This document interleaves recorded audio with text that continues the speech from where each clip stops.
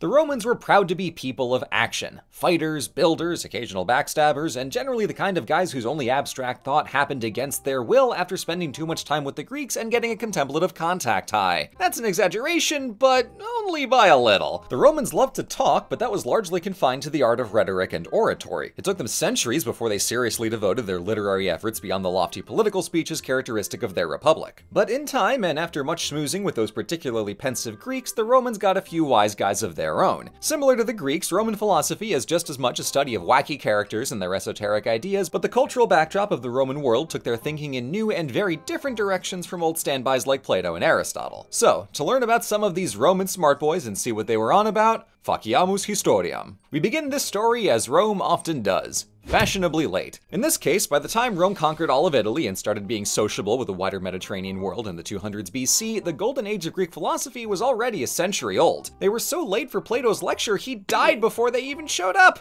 Gosh, kids these days, no discipline. Now, after Plato and Aristotle founded their schools back in the 300s, Athens snowballed into the place for philosophy. But as wise men and eager students poured in from all across Greece, the wider world was changing. Alexander, the student of Aristotle, stretched the definition of Greece to include the entire eastern Mediterranean, and the next 300 years saw Rome steadily conquer that Hellenistic world province by province. By the time Rome's cartographers ran out of red paint, our end result was a Roman culture inheriting a rich philosophical tradition, but one that took them a while to figure out. Now, Roman scholars could engage with Greek philosophy in its original language, as the educated elite was comfortably bilingual in Greek and Latin, but there was a sense that in order to create a Roman philosophy, the first task was getting everything into Latin. And this brings us to Rome's foundational wise guy, Marcus Tullius Cicero. An orator, statesman, and writer so absurdly prolific he's become every Latin student's sleep paralysis demon, Cicero traveled across Greece to study philosophy from the best the 1st century BC had to offer, and made it his pet project to collect the sum of all that wisdom in Latin. He says outright in his De Finibus Bonorum et Malorum that teaching philosophy in Latin makes it a Roman citizen. In the span of just a year and a half, he wrote over a dozen works discussing and contrasting the popular philosophical schools of the day: Stoicism, Epicureanism, and others like skepticism and Platonism. And while I hate to further inflate the ego of Rome's most conceited blowhard, I have to give the man credit for writing most of these as dialogues in the style of Plato. The dialogue format is the best way to showcase philosophical ideas, and windbag he may be, Cicero nailed the assignment. This also makes sense given his lengthy career in Roman law and politics. He knows how to argue a case and addresses competing philosophies through that lens of rhetoric. So, late to the party as Cicero and the Romans may have been, they gave philosophy a new life through a new language. And here in Latin, two schools dominated Roman thought: Stoicism and Epicureanism. Both were created by Greeks who came to Athens and began teaching around 300 BC. Both grew in popularity during the Hellenistic era, and centuries later, both would find enthusiastic devotees in Rome. Now, where to start? Eeny, meeny, miny, Epicurus. E-Man claimed that the essence of a happy life was pleasure, which, on the face of it, sounds like an appeal to raw hedonism. Live fast, die young, and rack up noise complaints from your neighbors as you ruin the lives of everyone around you. Athens' favorite madman Diogenes would certainly be proud, but the Epicurean goal is a bit more refined. The aim is really to avoid pains, reject evil or self-destructive desires, and enjoy the simple, virtuous pleasures that make people happy. Good friends, good food, a stroll through a garden, the stuff you'd put on an ancient lifestyle blog. The philosophy at play here is the idea that there are pleasures for the body and the mind, and while both are worth pursuing, physical joys like the taste of a meal will pass immediately, yet the power of friendship is a lifelong delight. The Epicurean quest to avoid bad vibes sought two things: aponia, the absence of physical pain, and ataraxia, a state of serene calmness without the disturbance of fear. On that line, Epicureans believe that there's no reason to worry about any troublesome divine intervention because the gods were perfect beings who didn't pay attention to human affairs. This put the Epicureans in an awkward position amid a society constantly engaged in divine supplication, and it wasn't the only belief of theirs to catch flack. Other philosophers compared their want of pleasure to the animalistic impulses of a pig. Yet, thoroughly unbothered, the Epicureans reclaimed the pig metaphor. The Augustan-era poet Horace described himself as a swine from the herd of Epicurus, and the imperial-era biographer Plutarch wrote an entire dialogue where Odysseus debates his fellow sailor Grelus after he'd been transformed by Circe into a pig. Grelus manages to convince Odysseus that as an animal, he is categorically immune to unnatural desires for evil because it can't even conceive of them, and thus is happier and more virtuous than Odysseus. Literally, pigs are happier than humans because they haven't yet invented crime. While Epicurus was a prolific writer, the vast majority of his works have been lost, so our best source for the philosophy is the 1st century BC poet Lucretius, whose De Rerum Natura, or On the Nature of Things, details Epicurean philosophy with over 7,000 lines of Latin meter. We've got basically nothing on the man's life, so we can only hope he enjoyed himself, but his work was renowned across Rome for its philosophical heft as well as its raw artistry, and in later centuries was quoted widely by Epicureans and non-Epicureans alike. Speaking of, that'll take us to the other school Rome embraced, Stoicism. Born at the same time as Epicureanism, this philosophy gets its name from the Stoa Picili in Athens, the public hall where Zeno of Kition liked to teach. His philosophy was an evolution of Socratic thought where the most important thing is internal virtue. That sounds a little stuffy and frankly not as fun as what the Epicureans were doing, but at its core, Stoicism is also a philosophy of how to live. Rather than minimize pain to cultivate happiness, Stoics disregarded all outside forces, negative and positive. The idea is that the only thing we can truly control is ourselves. Our wisdom, courage, and temperance make us virtuous, and virtue is a reward that no misfortune can take away. That said, this is not a philosophy where nothing matters. Distinguishing itself from the Cynics like Diogenes the pathological asshole, Stoicism was still a very social philosophy concerned with the virtue of the wider community beyond just the self. The 4th Stoic virtue is justice, and many Stoics took an active role in public life to drive society toward collective virtue. Taken together, this philosophy had obvious interest for the Greeks and their highbrow conceptions about the nature of justice, but it also had a clear appeal to the Romans and their deeply practical interest in law. In the 100s BC, Panaetius of Rhodes made his way to Rome and founded a school to introduce the locals to Stoicism. By the time Cicero shows up a century later, you couldn't swing a gladius in the Senate without hitting a Stoic. But for all its noble ideology, there was also a deeply rational appeal of Stoicism. In the 1st century BC, the Roman Republic was struggling, so the inner serenity of Stoicism was a coping method. And this got even worse during the Empire because some of those guys were nuts. The senator and Stoic philosopher Seneca weaseled out of a death sentence from Caligula, was exiled by Emperor Claudius and allowed back a decade later, only then to become a tutor for Emperor Nero. That's a high-pressure job with a steep penalty for perceived failure, but Seneca kept Nero in shape for a few years. His influence had clearly slipped by 59 AD when Nero dabbled in casual matricide, so Seneca withdrew from public life in the years after to go write philosophy. The Stoic mindset surely helped him keep sane amid the increasingly tyrannical hijinks of his boss, but when Nero sentenced him to death for alleged involvement in a conspiracy, Seneca demonstrated Stoic tranquility amid the worst employee performance review in Roman history. But the stress of Roman monarchs went both ways, as perhaps Rome's most famous philosopher of all was Emperor Marcus Aurelius, the Stoic who was regarded in his lifetime as the Platonic ideal of a philosopher king, but who seems to have wanted more than anything else in the world to not have the responsibilities of an entire empire bearing down on him all the time. That stress would have been especially pronounced as he spent a decade on campaign along Rome's northern frontier, and Marcus kept a diary in Greek full of Stoic reassurances that he would not lose his freaking mind so long as he kept up his philosophical discipline. We know this diary as the Meditations, and it's not the most literarily rigorous philosophy book from the Roman world, Lucretius fans stay winning, but very obviously the thoughts of a deeply human writer from himself to himself. The Meditations present the essence of Stoicism from quite possibly the most interesting perspective. It's the man who has everything grappling with the existential difficulty of being a person. Even the Emperor of Rome recognizes that he's powerless without control of his thoughts and emotions. And this brings us towards some ideas that would outlast Roman Stoicism. Because like the other Stoics, Marcus sought to live in harmony with a divine reason governing the universe called Logos. And the power of philosophy is to understand one's place in a whole far bigger than themselves. Whether the outside world is easygoing or unbearably hard, there's that internal refuge, a mental fortress where the philosopher can feel at ease. Between this and the divine Logos, not even death is a threat. Marcus Aurelius ends the Meditations saying, "Serenely take your leave, serene as he who dismisses you."